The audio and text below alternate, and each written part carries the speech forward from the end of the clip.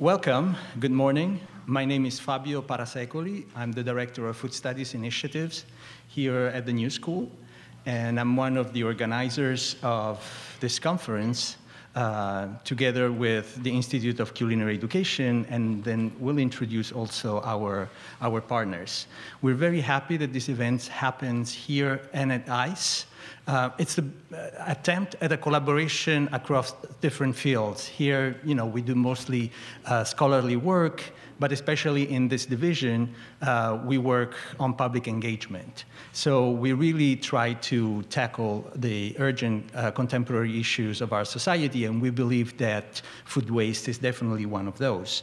And we're very happy to be collaborating with culinary education institutions, because that's where many of the professionals in the food business will come out in the next few years. I think it's a perfect collaboration, and we invited many professionals in the food business to share their experiences. We want this to be really based on reality, what's going on, the cutting edge in food waste, and we'll have plenty of time also for you guys to ask questions and participate in the discussions.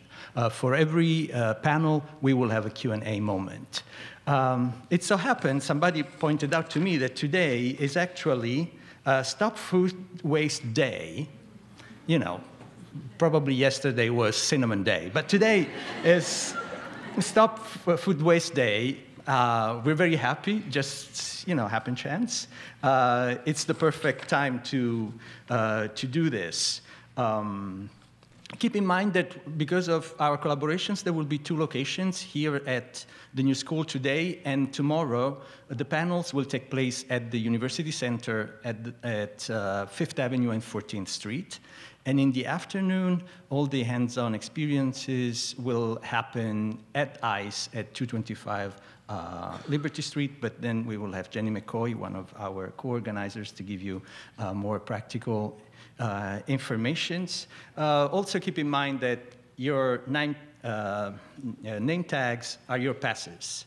So this allows you to go to the different events, and if you've bought afternoon experiences, you will have a little ticket also inside. Right now, I would like to introduce Melissa Friedling, our Dean of the School of Undergraduate Studies, that also would like to welcome you. Thank you.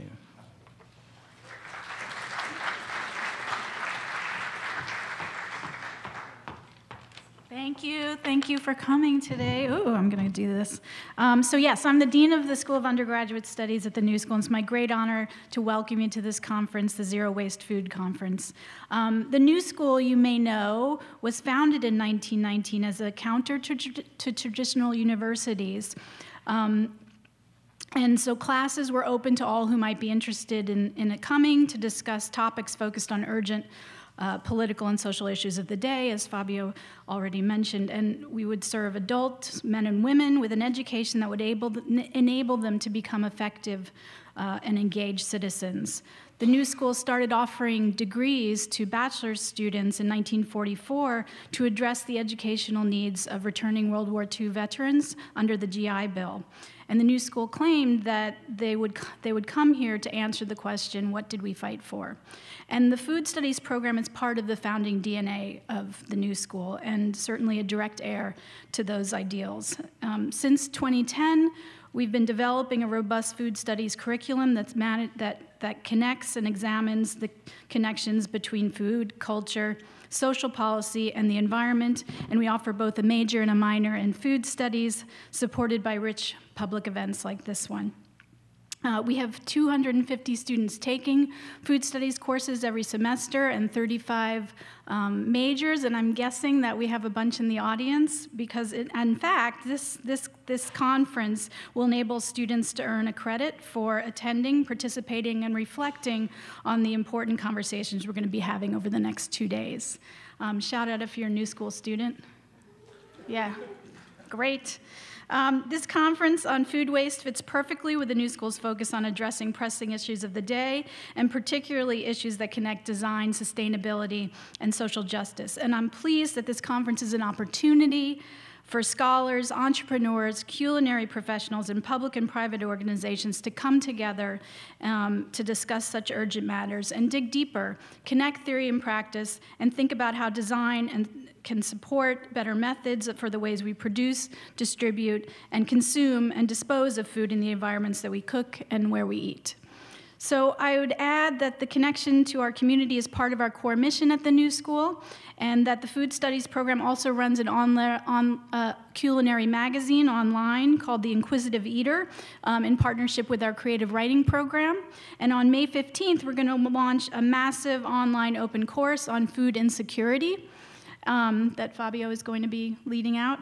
And I want to finally thank all of the conference organizers, particularly Fabio Parasecoli, B. Banyu, Marielle Sullivan, who's our Food Studies Program Assistant, also Chelsea, who's our events assistant, and they've all been working tirelessly to put this conference together, along with our amazing partners at Institute for Culinary Education. And without further ado, I'm delighted to welcome you to this conference. Thanks. Thank you, Mel. I would like to introduce Rick Smilo, the president of the Institute of Culinary Education, who will also welcome you.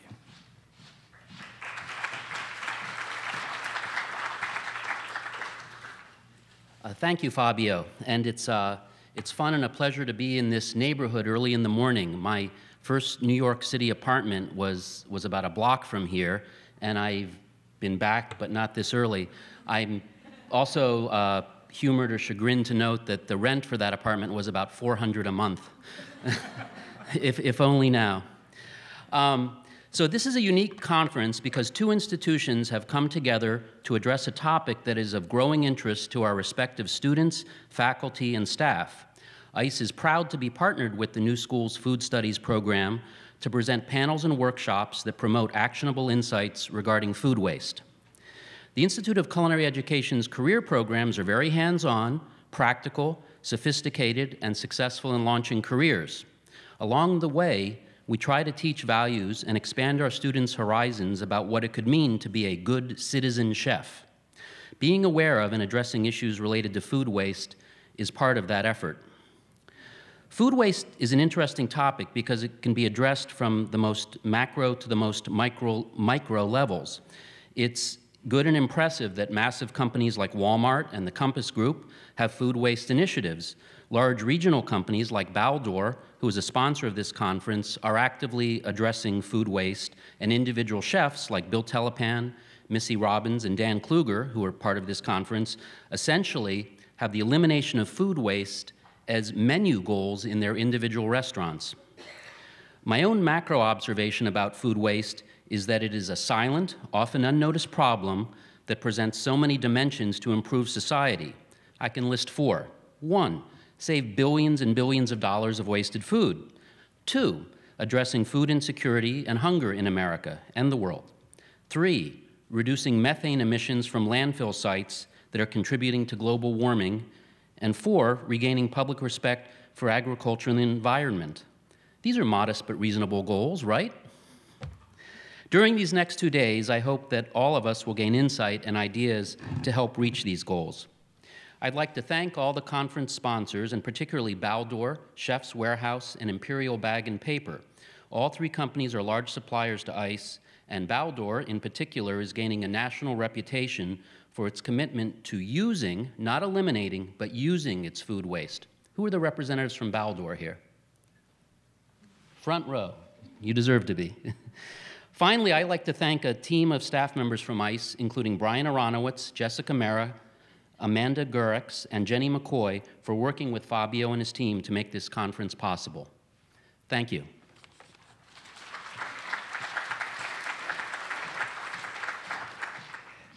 Jenny, if you want to come up and take it from here. Sure. Jenny McCoy from the Institute of Culinary Education. Hi, everyone. Good morning. I'm not an early bird, so for those of you guys who are not, I'm with you. So Again, want to thank everyone for coming and being here, and I hope you're as excited about this conference as we are. Fabio and I and the rest of the team from the New School and ICE had an amazing time putting this together, and so we're so excited that it's finally here. I am now going to put on my Cinderella gown and do a little bit of housekeeping for you guys, so please pay attention. I have some interesting announcements for you. One is that if you didn't bring a reusable water bottle today, that's okay, there's always tomorrow. So please try to remember one, and we can reduce some waste that way. Also, we have waste stations throughout the facilities here, and then we also will at ICE, so please make sure you're disposing of things properly, and there will be people at all of those waste stations to help guide you if you're unsure. Also, those stations are being manned by Common Grounds Compost, so if you have any questions about waste disposal and you really want to get into it, please talk to anyone from Common Grounds Compost. They have lots of really interesting information for you. Another thing is that in your program are directions to ICE. Brookfield Place, where we're located, is quite a big building. It has an amazing food court, Hudson Eats, so if you are trying to figure out where to grab lunch, I highly recommend you head down that way and just make your way down to ICE sooner rather than later. Check-in at ICE will be on the second floor at the lobby area right next to Hudson Eats food court. Okay, so everyone keep that in mind, and don't accidentally find your way into Hermes and buy yourself a $400 scarf, okay?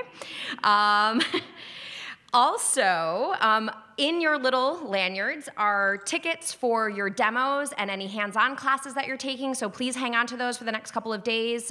You'll need them for the various other activities that are going on. And let's see, 3 more things, okay? Just so you know, the cocktail party has now been sponsored, so it's open to all of you guys. It's free. We really, really hope that you can make it. It's today at the Institute of Culinary Education from 5 to 6:30. Lots of free booze and lots of free food, so come enjoy.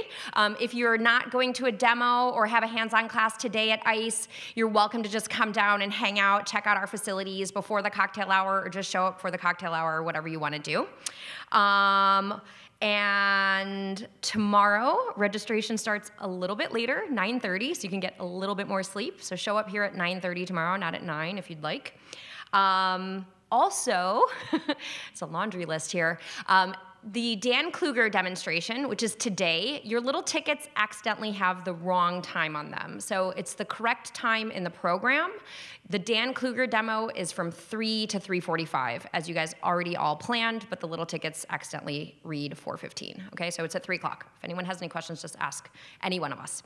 And then last but not least, please be sure to share all of your experiences and photographs and all that good stuff on social media, and it's #ZeroWasteFood.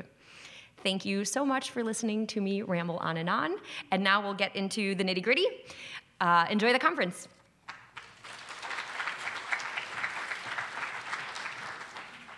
So I will introduce the moderator for our first panel, Alan Somek, and then he will introduce in turn the speakers.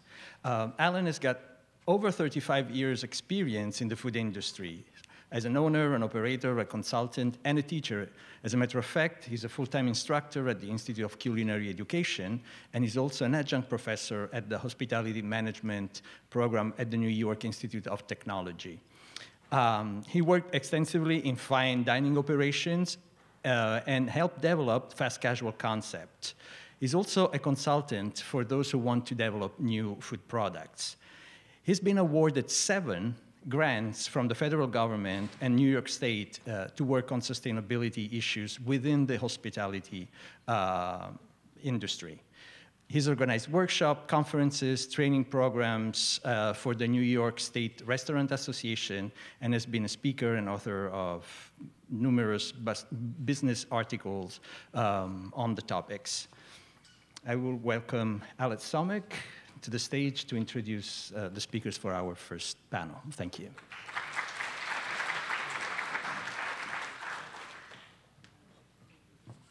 Thank you, Fabio, and welcome everybody. First thing I want to say is I operated restaurants for about 25 years, and it's definitely not as romantic as people think it is. The course I teach at ICE is an intensive 6-month course, 12 hours a week. And I spend about 5.5 months of that time, a couple of my students are here, telling them not to do it.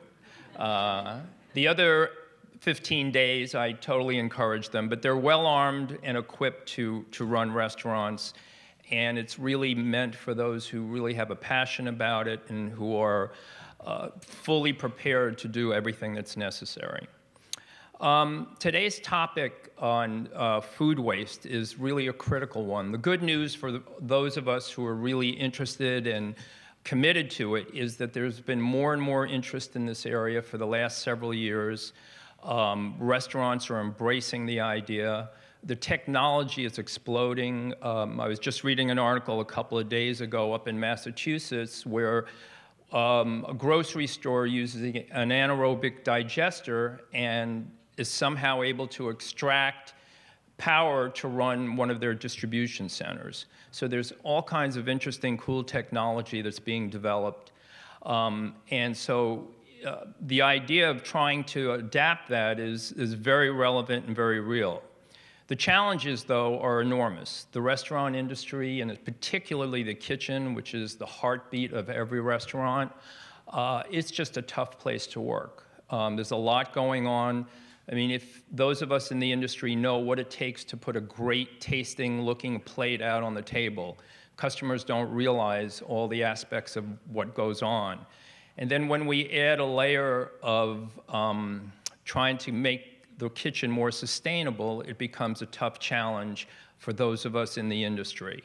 So what we're going to talk about today with our distinguished and very diverse panel is to what does the kitchen of the future potentially look like? Some of it is already here today.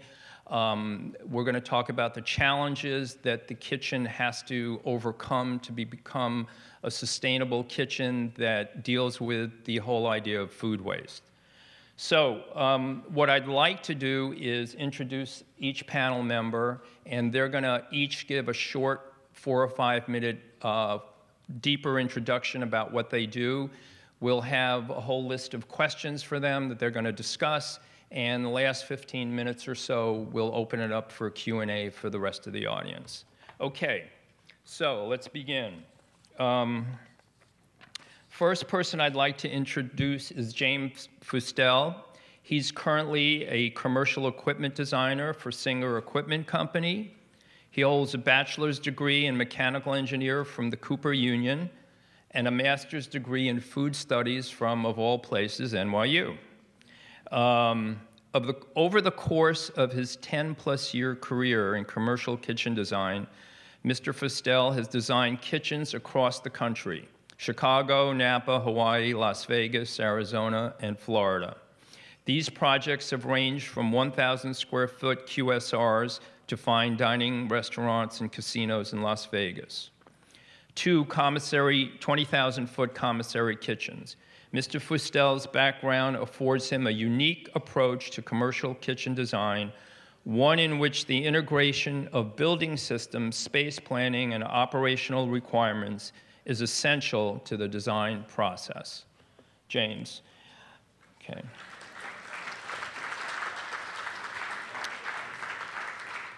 Well, all the panelists are going to come up, and this way I'll introduce them. Second panelist is Elizabeth Meltz. Elizabeth is the Director of Environmental Health at Battalion Bastianich Hospitality Group. After graduating from college and then culinary, Elizabeth spent time working in restaurants in New York and Rome, landing ultimately at Del Posto, where she quickly rose through the ranks from banquet chef to manager of kitchen operations. In 2009, Elizabeth recognized an opportunity for restaurants to better the sustainability practices of their kitchens and dining rooms, and was appointed Director of Food Safety and Sustainability, really essentially a job that she helped create. Elizabeth now oversees a comprehensive health, environmental, and food safety program. In the past few years, she has been recognized by Fast Company, Bloomberg, Business Week, CNN, and the National Geographic magazine. Elizabeth. Robert Laing Robert has a farm in our school. And it's a really, I really recommend those of you who haven't been there to come visit. It's a very unique indoor farm in downtown Manhattan. Robert has spent at least over a year now working on really creating a valid and viable business model for indoor farming. So it's a fascinating opportunity to see how hydroponics can impact the food industry. The goal is to reduce water use by around 95% and advance climate-controlled technology to grow a wide variety of plants year-round without pesticides, pollution, soil contamination, or herbicides. And what Robert does is deliver these on bike to a lot of chefs in New York City. He's the CEO of Farm One. At one point, he founded a translation tech company, and he is spending all his time now trying to build this business model, and it's really fascinating. Finally, Sara Brito, an entrepreneur of ideas and an avowed foodie. Sara is co-founder and president of Good Food Media, a nonprofit educational organization that produces and publishes the Good Food 100 restaurants. Sara is a 20-year food veteran working with organizations such as the Chefs Collaborative, The Kitchen, and the New York Times. While serving on the board of Slow Food New York, she created and co-launched the Slow Food Snail of Approval program, a designation given to restaurants, bars, and beverage artisans that contribute to the quality, authenticity, and sustainability of the food supply of New York City. Okay, and under Sara's leadership, Chefs Collaborative was nominated for the 2016 Taste Talks inaugural Outstanding Nonprofit Award, and 3 of her past clients have been recognized as one of the world's most innovative companies. Her work has been featured on the cover of the New York Times, and she was invited by the State Department and the James Beard Foundation to speak at the American Chef Rally in Milan, Italy. Okay, so what we're going to do for the next few minutes, each of them are going to come up and just give a short snippet of what they do so you have a better idea, and then we'll get into the panel discussion. James? I promise it's a brief PowerPoint presentation. I'm an engineer by training, so I'm a big fan of numbers and figures. I promise it's just the first couple of slides. We'll get through it. It should be pretty painless. I'm a kitchen designer and an engineer by training, and one of the things that we've kind of had to evolve over the last 12 years, that I've been doing this at least, is how we deal with food waste. It used to be you just stuck in a garbage disposer, or you called a compost hauling company to haul away your food waste, and that was sort of it. We also had these really absurd solutions where we'd build refrigerated rooms just to hold garbage in restaurants. How many of you have seen these in restaurants before? Refrigerated trash rooms, right? So there's really energy inefficient, really expensive ways of dealing with food waste. And you can see where most of our food waste comes, 37 million tons annually. Most of it on the manufacturing and processing side. A little bit towards the right-hand end you see is the restaurants, and that's primarily where my expertise is commercial food service operations on the restaurant scale. Again, a few more numbers. Food waste is the most landfilled item in the United States, and we waste enough food every day to fill the Rose Bowl Stadium. Just to give you a sense of the scale of the problem that we're trying to contend with. Very little of our food waste is recycled or reused in any kind of way. In the commercial kitchens, spoilage, prep, and plate waste are really the 3 main sources of food waste. And then as you go up the scale from casual to fine dining, you'll see that most of in the commercial kitchen, most of the food waste that we're dealing with is on the prep side, believe it or not, and very little on the spoilage side. I'm going to skip the pyramid because I know I'm like down to 3 minutes, right? The technologies that we see a lot more these days, pulpers, composting, bioboxes, which are the biodigesters, with pulpers being one of the fastest growing segments of how we deal with food waste, and I'll explain a little bit more about how pulpers work in a couple of slides. But disposers, the traditional method and means of disposal everywhere except New York City, actually. You're not allowed to have a garbage disposer in New York.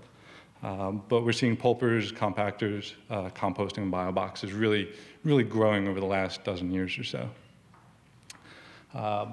The obstacles that I contend with on a more personal level when I'm working with operators dealing with waste, we have labor-intensive, it's very labor-intensive to haul and move food waste. Odor and pest control are very, very big deals in restaurants. That's why we refrigerate our trash rooms, so we try and keep odors down. And then the emissions in hauling from hauling waste to landfills. It's very expensive to deal with waste. It's also very expensive to not deal with it, too. We're talking about $161 billion in the dollar value of the food that gets wasted every year. And then 17% of the methane that's emitted into the atmosphere coming from food waste in landfills. Just a brief survey snapshot. People want to deal with the food waste problem. That's something we're seeing at every level, from just from operations all the way down through the design and manufacturer side too. It's become very, very important to deal with the issue. And that's sort of my role, especially over the last handful of years. We're seeing more and more states enact food landfill bans. So we don't have state one in Pennsylvania. I live just outside of Philadelphia, but Philadelphia, you're not allowed to throw food in the trash. It all has to go into the garbage disposer, or it has to be hauled away by a composter. And we're seeing more and more of those. This is just since 2010. There are now 10 states with partial or full landfill food waste bans. And it's just going to keep becoming more and more of a thing that we see legislated. One more minute. Okay, so really quick, just a couple of pieces of technology that I work with on the large scale. The anaerobic digesters and methane recapturing technology. So this is more on the manufacturing and process side. So you see the Walmarts and the Baldors and the Costcos use these. On the smaller side, we see the pulpers. Pulper technology has really gotten a lot better, where we used to put in 100 pounds of food and get 20 pounds of pulp out. We can now put in 100 pounds of food and get 15 pounds of pulp out. So we're really able to extract more water and minimize the amount of waste that we have, using less water to do it. The last technology I'll talk about is the Phoenix dehydrator. So this is taking the pulper and just kind of putting it on steroids, really. Everything is pulped, everything is centrifuged, and then it goes into a very big dehydrator. And we're taking 100 pounds of waste down to 10 pounds of pulp that gets thrown in the garbage. And we'll talk more about some of these. I'll just leave you with, well, I'll get to it all later. All right, thank you.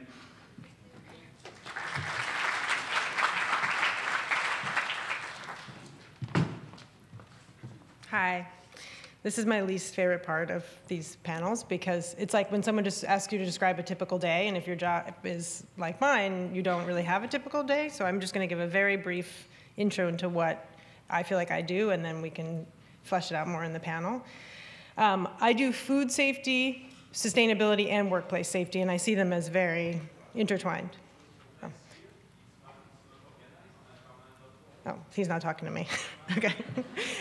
So my job is humans and regulatory compliance and running a business or building a business all rolled into one. For food safety, I deal with a lot of standard operating procedures, health department compliance, best practices, and building new facilities. So that's great. I'm fascinated by what you already said. Sustainability, obviously food waste is a big issue for us. Packaging, building our buildings LEED certified, and also dealing with new construction. How can we make it more sustainable when we build something? And then workplace safety is just accident prevention and keeping our staff safe. Obviously, something is not sustainable if people can't use it or use it safely or understand how to use it. The three together sort of equal environmental health, which is what I've been calling the position. I am open to new title suggestions because food safety, sustainability, and workplace safety is too much of a mouthful. It doesn't fit on a business card. And that's sort of me in a nutshell. I also want to mention that quote that you gave, which is great, is by Jonathan Bloom, who wrote an incredible book. And if you have not read it, American Wasteland, you should go right now if you're interested. Not right now. Stay for our panel and then go. Thanks.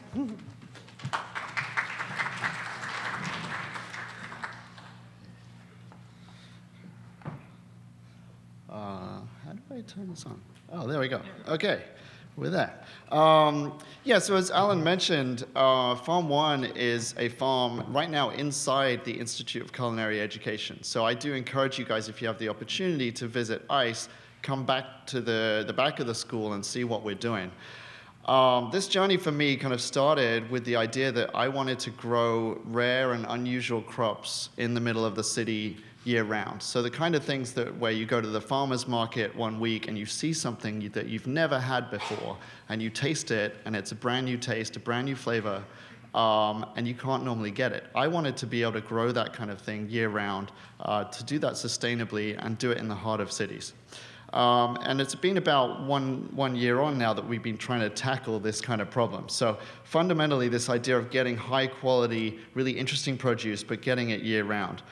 The problems that a lot of restaurants and chefs and home cooks have is that a lot of people growing interesting things tend to be far away. So for instance, like one of the biggest and very high quality providers of interesting produce to New York restaurants is Chef's Garden, which is actually all the way in Ohio. So everything has to get shipped over. Or commonly, you might be getting things from California or even further afield.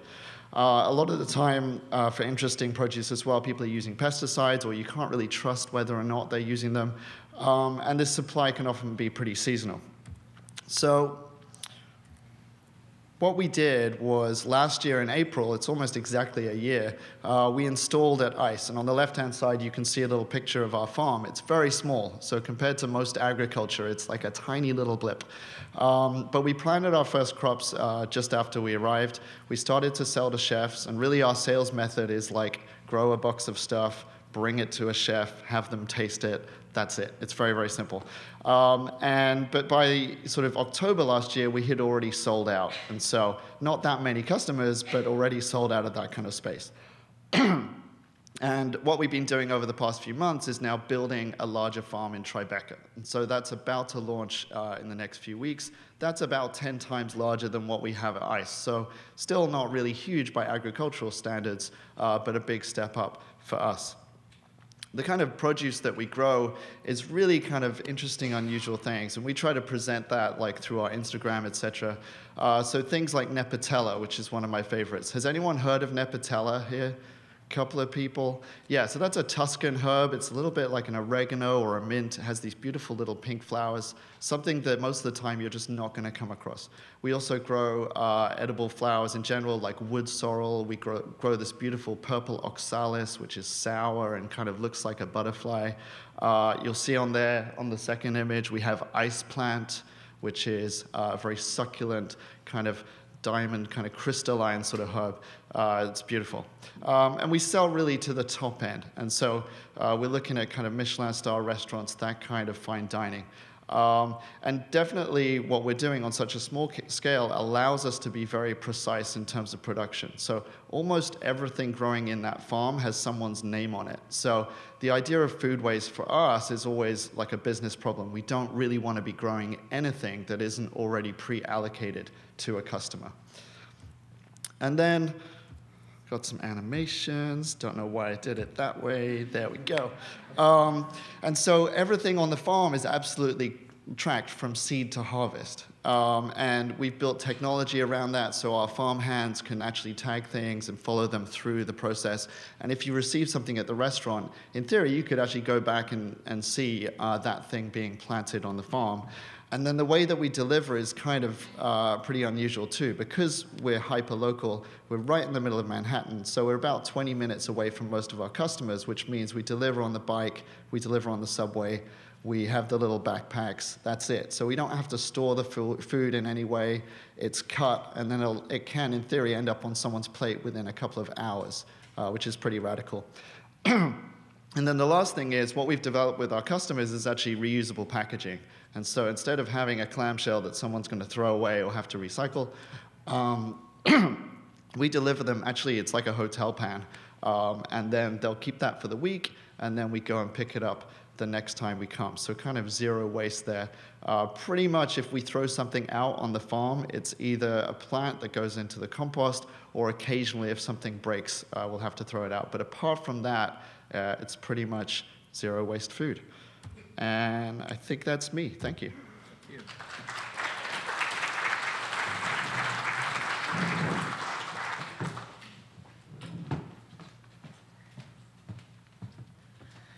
Good morning, everyone.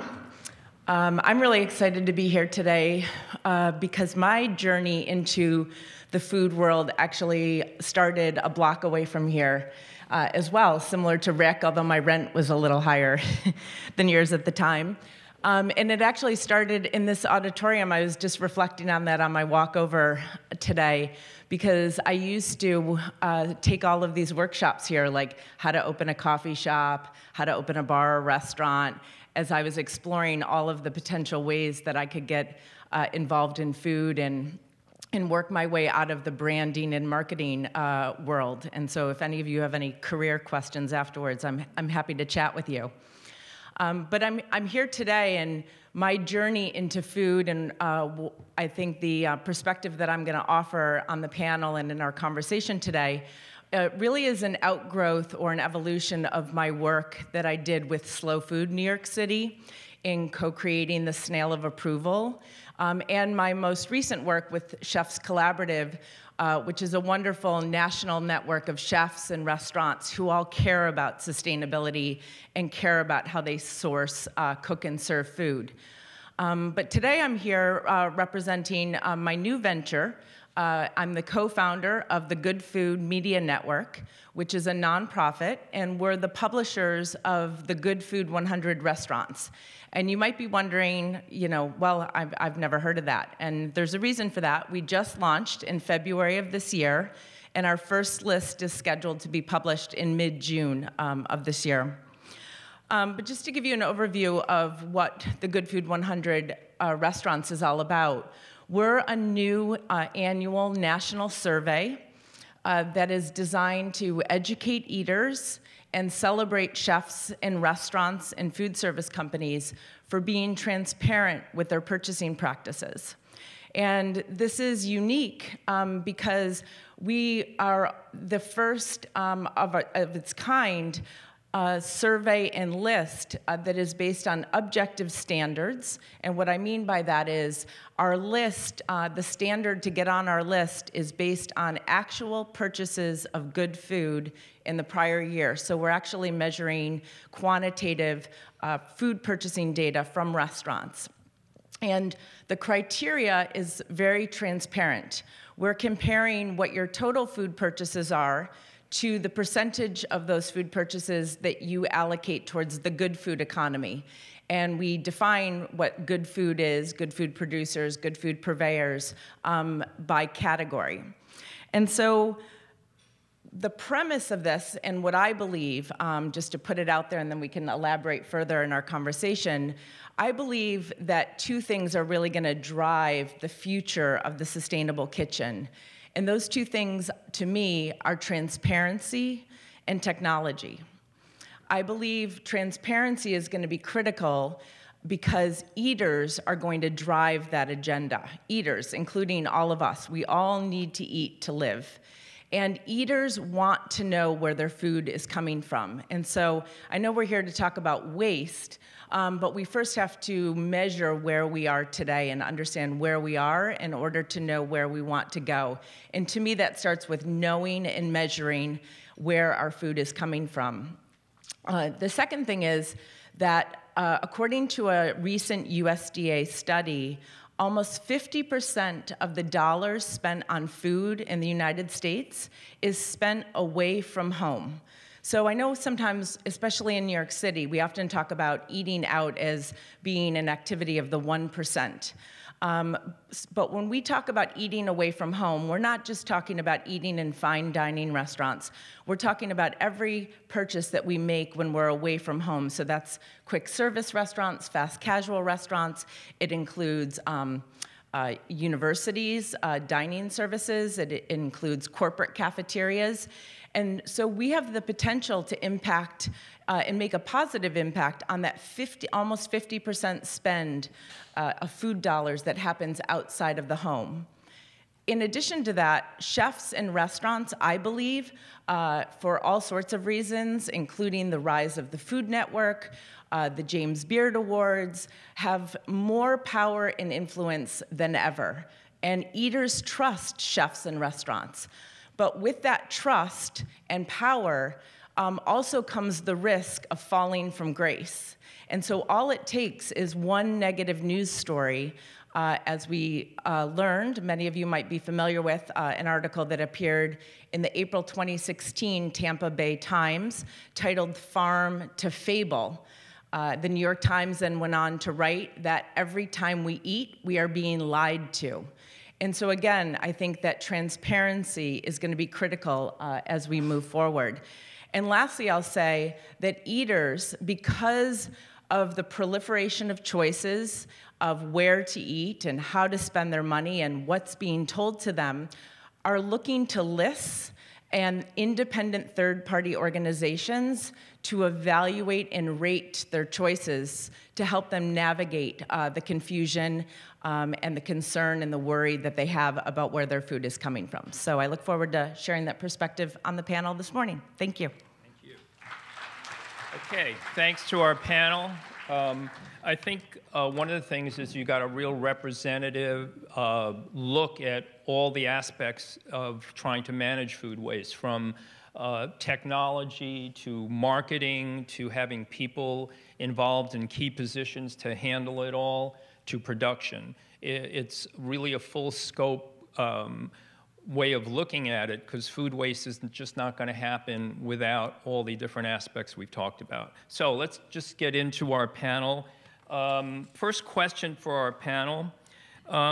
In terms of sustainable and energy-efficient kitchens, there are many technological solutions out there to support the success of that. How do we get the hospitality industry to catch up with technology? And this is especially true for the small operator, the one-person owner of a cafe who doesn't have the resources, let's say, that a big restaurant group has. How do we get them on board? So who wants to take a stab at that first? Elizabeth? Does that work? Can you hear me? Okay. This is always a hard question for me to answer because I don't work for a small restaurant group, and I always feel, somewhat privileged to have the support that I have. But I always try to keep that in mind when thinking about what we're able to do versus if you're a mom and pop. This is a tough one. I mean, technology is not my focus. I think that there's a lot going on in food waste as far as regulations are concerned, as far as panels and discussions and conferences like this are concerned, where there can be outreach to smaller restaurant owners to learn about this and adapt. Does anybody else want to rescue me here? There used to be a great program in New York called NYSERDA, and I'm not sure if it still exists. Yeah, it still exists. Okay. Years ago, I'd heard they were running out of funding, and then sort of went away, but I guess they're back.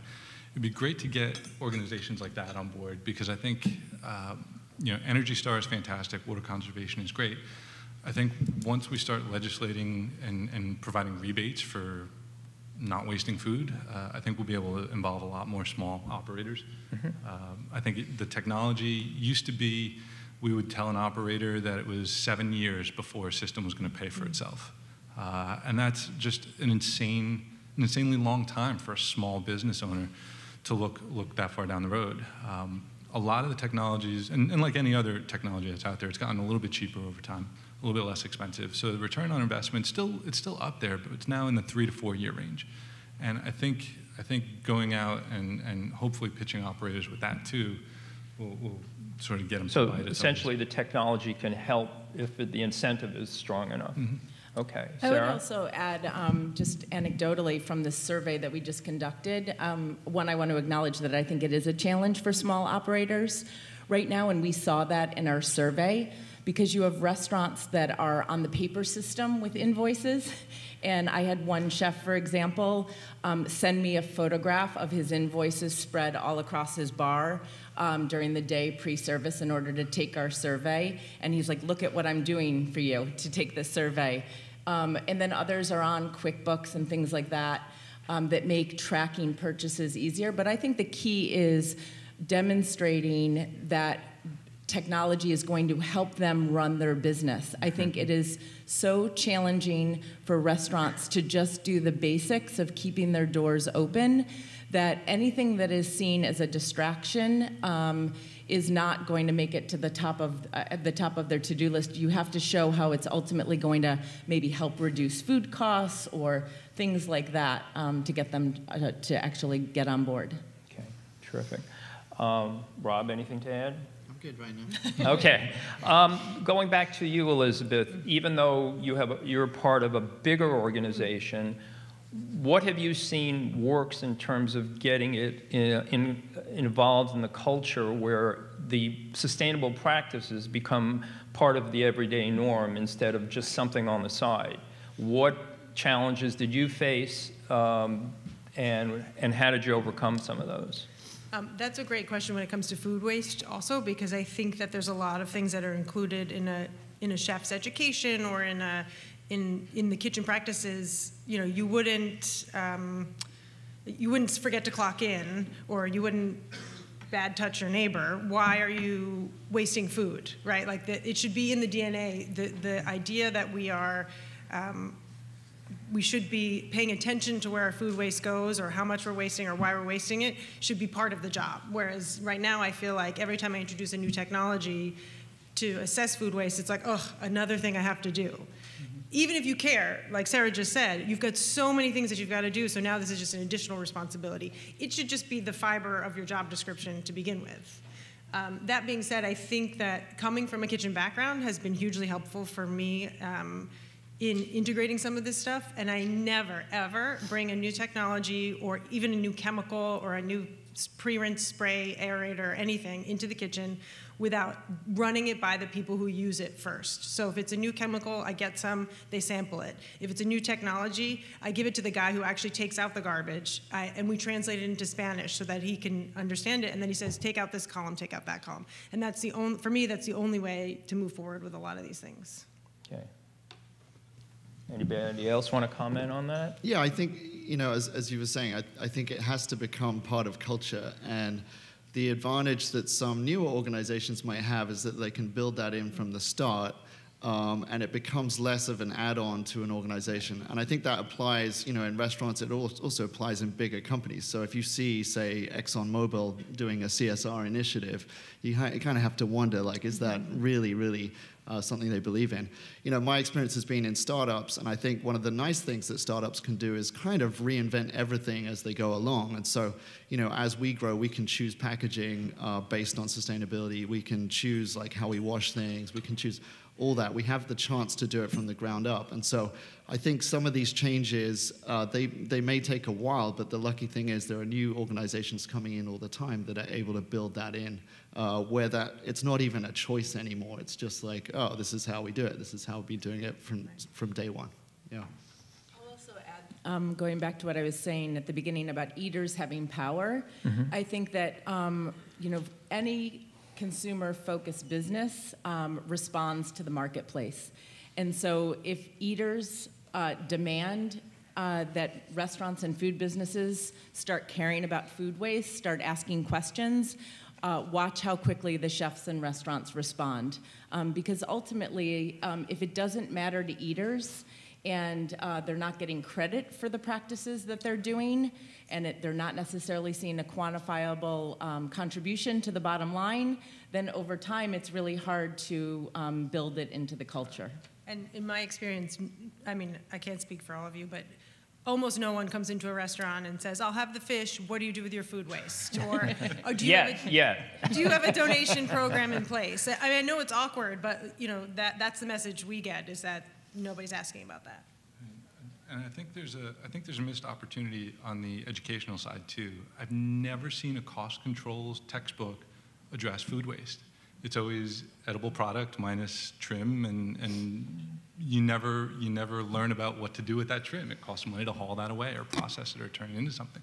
So, you know, maybe there's an opportunity to talk about real costs on the educational side and sort of make that part of you know, the syllabus or the curricula of any graduate who's going out there and opening a restaurant. I hear a new class coming. I thought of this question coming in today. I thought it'd be interesting to hear your take on it. I think in this country, we're used to large portions of food, and that, I think, definitely contributes to food waste. Is it a responsibility or a challenge to try to deal with people's mentality around food portions? As someone who's British, you might be able to tell, but also having lived in Japan for 8 years, like, I'm always astonished here, like astonished at the size of the portions and the way that people are happy to leave half the plate. My experience in Japan has been you get exactly as much as you're going to eat, and you'll clean that rice bowl, and that's such a hard cultural thing to change. I don't know how exactly you do it, but I just have to say I totally agree with you, and like, wow. Yeah. I think it was Jonathan Bloom, who I mentioned before, who said, in America we give people an option to either overeat or to waste half their food. Again, luckily I work for sort of an Italian or European mentality-based company, so I feel like our portion sizes are a little bit more reasonable, but I think people have to, there's like a war against leftovers, right? I don't know why people can't just take it home and eat it later or eat it the next day. We have to, in America, we have to get better about that. Well, this comment isn't even coming from me. I can just share with you, having just surveyed hundreds of chefs across the country in restaurants, that I can say the overwhelming sentiment from, and of course it's a self-selected group of people who opted in to take this self-reported survey, but I can say the overwhelming sentiment is that they believe that they have a responsibility on food waste and on many other issues. And I think that they feel that way because they understand the power and influence that they have been offered. And chefs are more than just chefs. I'm sort of quoting Mark Vetri in Philadelphia when I say this, but he said recently that being a chef is no longer about just cooking. And I think that chefs in restaurants understand that they are community leaders. And as anyone who is perceived as a community leader, you are looked up to as a role model. And so they understand that they should be modeling the types of behaviors that we want people to have at home. And we know that people learn things in restaurants. I grew up in upstate New York, and I grew up on iceberg lettuce. And I had to move to New York City and learn in the 90s what mesclun lettuce was. So you learn new behaviors and ways of being in restaurants when you're away from home. I thought Velveeta was cheese. It almost seems like the role of the restaurant has radically changed over time, where used to be you just serve a good meal. Now you're connected to a social responsibility. And with that being said, with all the technology that's being innovative, especially in the kitchen and in the dining room, do restaurants have a responsibility around items such as job security? Let's say we come up with this great technology that eliminates 4 jobs in the kitchen. Is that something that restaurateurs need to consider? Or, is there a limit to the social responsibility that an operator has? Well, I'm gonna quote another chef. I sort of feel like I'm just a medium for sharing insights from the different chefs I get to work with. And in this case, I'm quoting Michael Levitan, who is the former chef and owner of Luminaries in Massachusetts, and he also is the former board chair of Chefs Collaborative. And yeah, I love what Michael said when he said that the first step in running a sustainable restaurant is to keep the doors open. And so, it sounds like a contradiction of what I just said, that you're a community leader and a role model and that you have to, set all these positive behaviors. But at the end of the day, restaurants are businesses, and they have to achieve profit, and they're operating on very small margins. So it is hard to do all things, and that I think we have to, sometimes when we're at conferences like this, talking about sustainability, we get into this very black and white mode. You're either sustainable or you're in it for the money. Totally. And I think we have to get out of that black and white either or thinking and understand that making money is part of the sustainable equation. If the doors aren't open, nobody has a job. Right. So, absolutely. And similarly, how I feel about the 3 things that I do, how they come together, sustainability is about being able to use it healthfully and safely, and having a job, a place to go to use whatever it is. I mean, it's true. And my entire job is about the balance between running a business and trying to be sustainable. So that gray comment is crucial. And maybe there's an opportunity because we're talking about positions that, if they're going to be eliminated, are pretty low-level positions. We're talking about dishwashers and porters, and really kind of like low-level back-of-house positions. Maybe there's an opportunity there for those dishwashers and porters to become prep cooks, to move up the line. It frees up time to, move up the ladder a little bit. So I think the creative destruction aspect of it is, it's something we think about, but I think there's a lot of positive that can come out of it. Okay. Well, why not move into politics? Okay. This administration is obviously wanting to cut back on regulations, on a lot of things that may impact initiatives that the EPA has taken around sustainability. Is there a way of dealing with that from a restaurant standpoint, even though you're a lone operator or a small group? How do you impact the larger picture, which certainly could impact what you're trying to do? Well, from a broad perspective, I think the nice thing is that politics can't beat technology, So you can have a very retrograde kind of administration, but ultimately the price of LEDs, the price of the technology that you were talking about earlier, that's going down. It's becoming more accessible. So regardless, if I have the choice of choosing a particular lighting that's more efficient or something that's not, I'm going to choose the one that actually makes sense. And commercially, those ecological choices now are becoming more and more affordable. And so I like to think that despite the current administration, the trends that we're already seeing and the choices that are becoming easier are going to continue to be.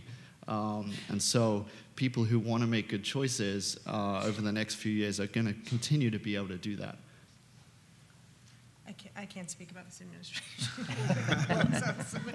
I'll add that there's things you can do in your business and within the four walls of your restaurant, and there are definitely things that chefs, restaurants, and business owners can do beyond. And I think what the James Beard Foundation is doing with their impact programs and what Food Policy Action, led by Tom Colicchio, are doing to help facilitate and empower chefs and restaurants to have a voice beyond their four walls, beyond their immediate communities, and with elected officials, is great for those chefs that want to do that. But again, I think that will always be a self-selected group of people that, in addition, going back to the challenges of just running their business and keeping their doors open, want to go to Washington, like a bunch of chefs were there yesterday, advocating for policy changes.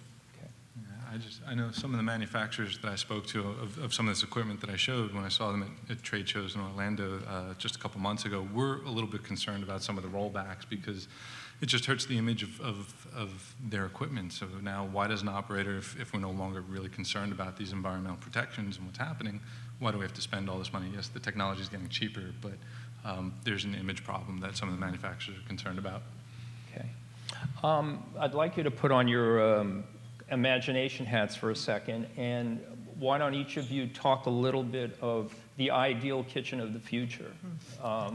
What are some of the things that we would see in a sustainable kitchen that manage food waste, some of the techniques and strategies, and how that would work? Sure.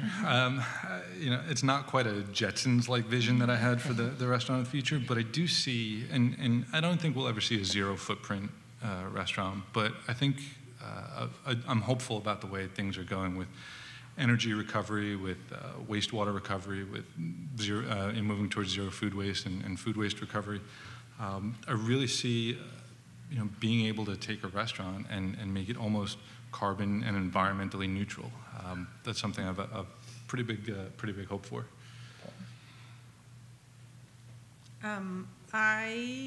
Despite all this talk about technology, I also think that this is a personal opinion, that the human component is really important. This ordering from iPads that's not the restaurant I want to be in.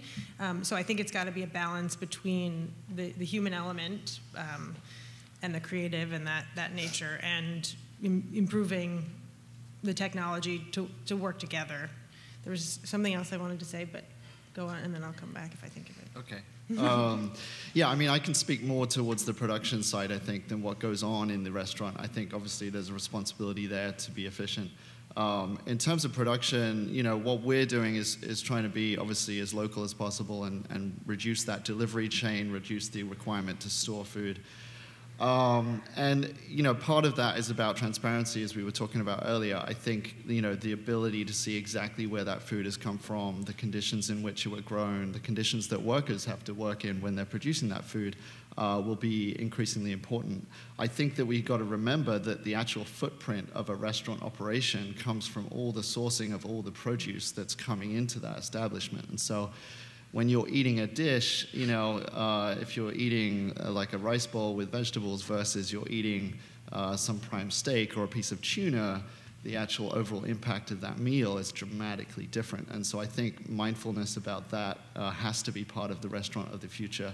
And consumer choices, I think, gradually are starting to reflect that as well. Definitely. The diner plays a role in that. We're working with zero food print, which measures the entire carbon footprint of your restaurant, and then you try to reduce it or offset it. But one of the things is people need to understand that lamb is worse for the environment than a vegetable, for example, depending on how the vegetable, I mean, I'm not getting into but there's got to be like either true cost accounting or it's just, you know, traceability. We need people to understand that if we want to get there, we have to either pay for it or pay for it either financially or through your diet or however you want to do it. I think building on what these two just said, I think restaurants are preservers of humanity. There's a quote about, you know, a society that doesn't care about the arts is a society in decline. I think that a society that doesn't care about food and its impact on agriculture and where it's coming from in the ecosystem is a society in decline. And so I think that it's not so much the eating that happens in a restaurant, again, that sometimes brings us to the 1%, but it's about understanding that what's on that plate is having a dramatic impact on an ecosystem, which is about humans and animals and livelihood and social justice and all of these other issues. And so, to me, not surprisingly, I think that it's about transparency through the supply chain, because I can tell you one of the areas that's a challenge right now that we're hoping to make some progress on with this survey is the role that distributors play in the sort of opaqueness of the supply chain. And so it's easy to point the finger and say distributors are part of the problem, but I believe that they're also part of the solution. That if distributors are more transparent and we can make that connection back to the ecosystem, back to the land, back to the farmer, rancher, fisherman, then we can preserve the humanity in our food. Okay, terrific. All right, I have one last question, and then we'll open it up to the audience. Part of being successful as a restaurant operator is being able to deliver your message, your marketing. It's been proven over and over again, given a choice, people would rather spend their dollars with businesses that they feel are doing good for the world or society. How do you deliver a sustainable message as a restaurant without being self-serving and preachy?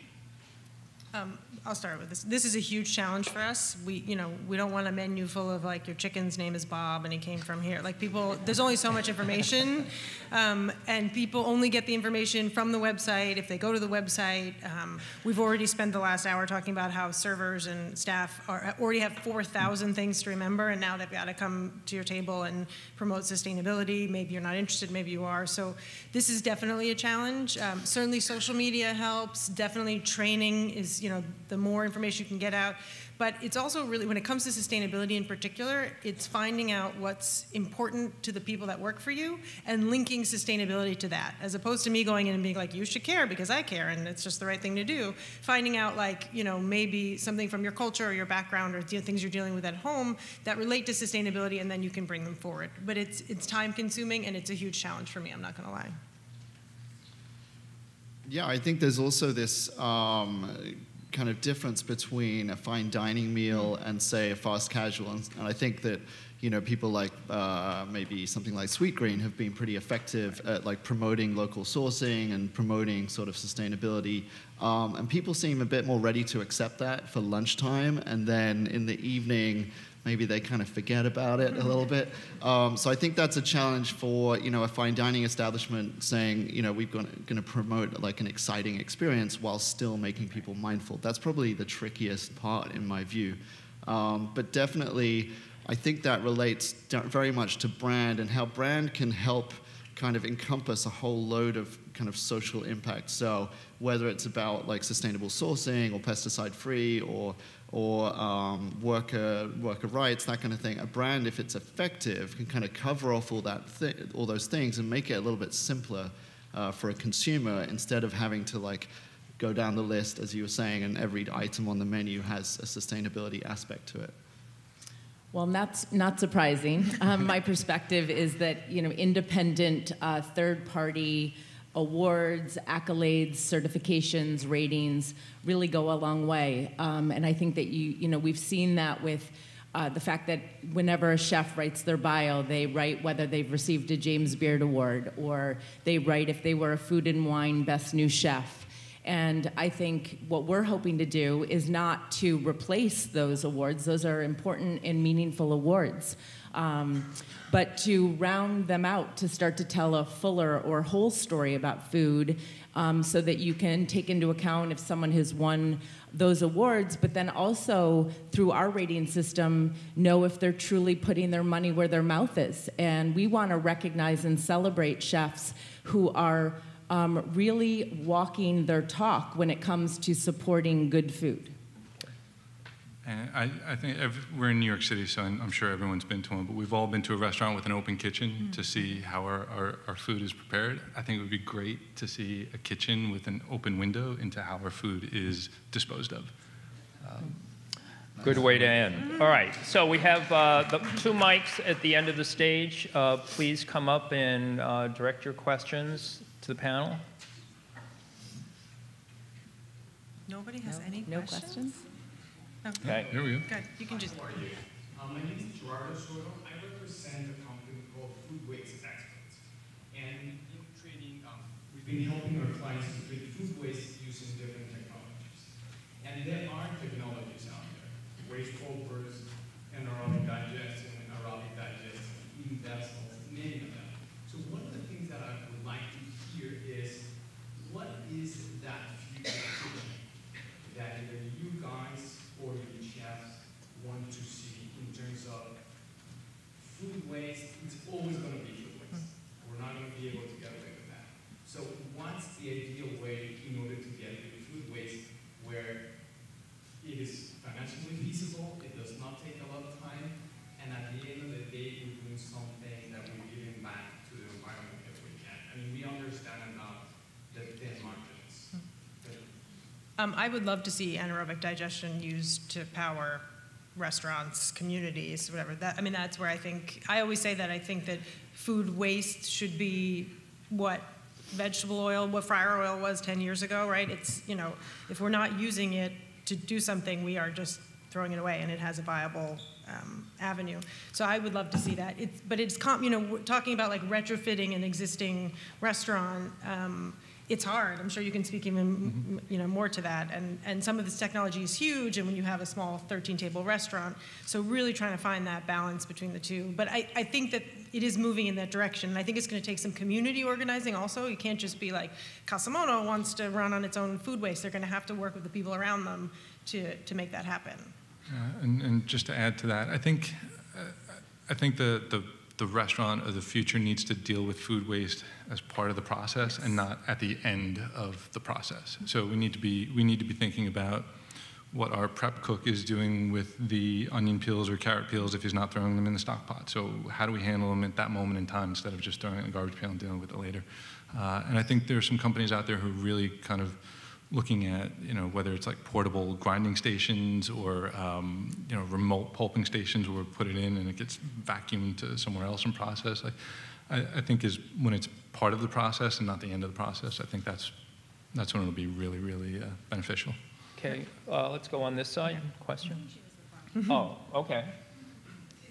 Can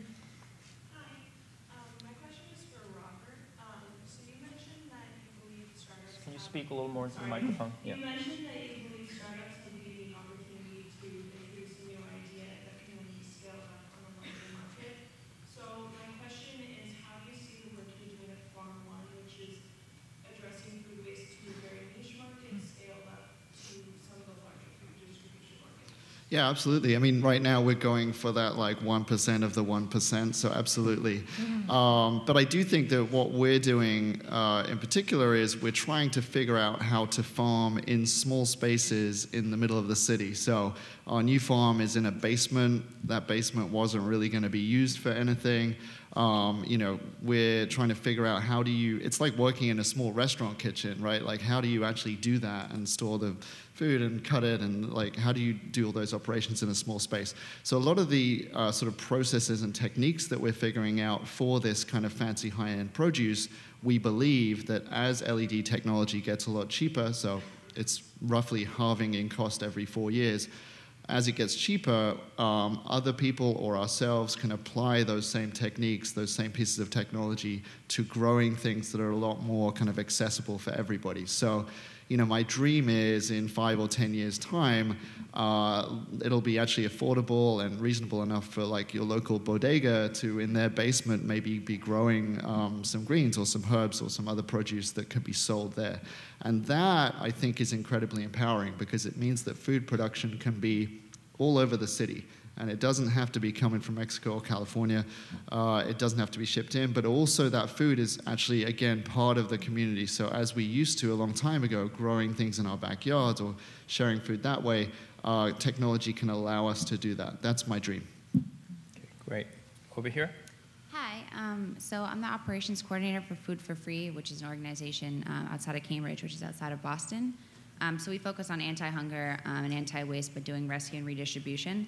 So in talking about the ideal kitchen for the future, I noticed that it was kind of like, let's source from, you know, Farm One, which I'm also wondering if like you guys plan on doing like regular like red leaf lettuce, where it's, you know, more people are going to use that than a rare herb. But I'm wondering, when thinking about the future kitchen, how about using rescued food from Whole Foods or Trader Joe's? Like, why don't we repurpose that? So for our organization, like we go and we pick that up and then we give it to shelters and pantries and other organizations like that. But if thinking about a kitchen, and it seems like this is about restaurants and environment, where is that? There's a gap there that's not being talked about. Do you mean purchasing, you know, ugly produce, or? Well, yeah, I mean, not even necessarily purchasing it, because if, you know, Whole Foods is tossing it, then if there's a rescue organization, then that's, you know, there's that connector there. I don't know if there's another panel, I think that's talking about it too, but yeah, there's a lot of work being done. Yeah. No, it's a great point, because I mean, I think most of the people in this room probably know there's also a stigma attached to donation. Like, you know, there's never been a lawsuit. You know, there's a Good Samaritan Act that covers it. People should be donating it. At Eataly, we do a very good job of it. At our restaurants, it's much harder because we cook to order, so it's not like giant trays of lasagna. I knew that was going to happen. Or 80 loaves of bread. But it is an important part of this conversation. And, you know, you skipped over that, the pyramid. I don't know if you can bring that up in the beginning. Would you mind trying to bring it up? Yeah.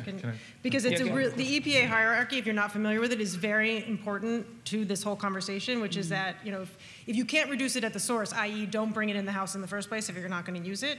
I believe the next one is to feed people, then feed animals, or turn it into fuel. Then you get to compost, then you get to landfill. So that really should be part of the DNA. There you go. Yeah. So if you're not familiar with this, is like key to this whole conversation, right? So if you can't use it, the first thing you should be doing is using it to feed hungry people, and we really need to get better about that and figure out. There's a lot of apps and things out there now, like Spoiler Alert and Pair Up, and people trying to fix that problem. I don't think we've quite gotten there, but I'm confident we are. Okay. Wow. Let's a couple more questions.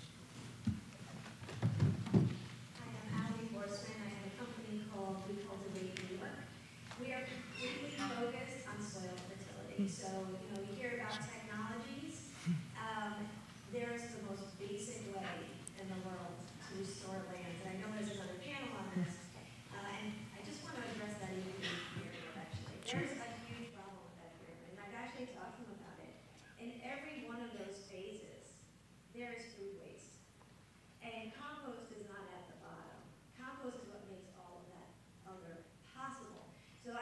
overarching band on that pyramid or in between each one. And those, in order to deal with our food shed, I'm asking chefs, so I have a couple of pretty big chefs who are taking on Time Warner Center at this point.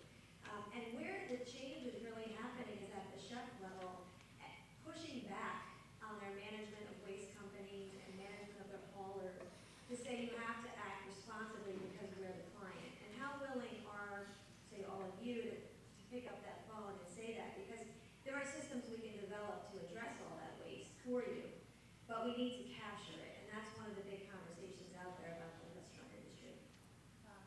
I would say that the soil conversation is a huge part of this that I think some chefs are starting to understand, but that from a very basic food waste level, you're right, compost should be in between or along the side. But as far as speaking very simply about what you should do, how you should be thinking about the food that you've left over, it should not be going to the landfill as the last resort. And I think